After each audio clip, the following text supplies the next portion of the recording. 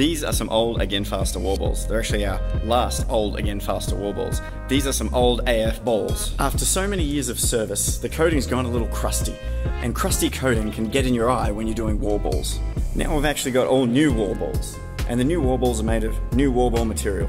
They're wall resistant, ball resistant, scratch resistant, but they're not sit-on resistant. No wall ball is sit-on resistant. Why are you sitting on a wall ball? Don't ever sit on a wall ball. So now that we've got all those new ones, we need to figure out what to do with the old ones. Previously, I just threw them in the bin, but the new bin is too small for these old AF balls. And while we, like every gym, have that corner that collects old gear and cobwebs, I avoid putting things on the floor whenever possible. But luckily, I already have a plan.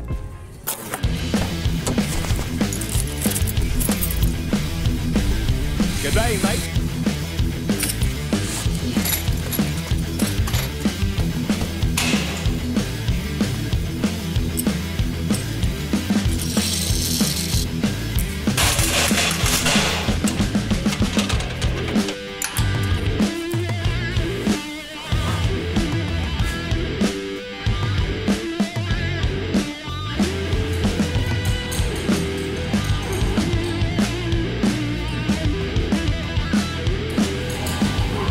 So if you've got some old AF balls at your place, or just any old balls, this is a great way to store them. You could use this Hessian bag or sack.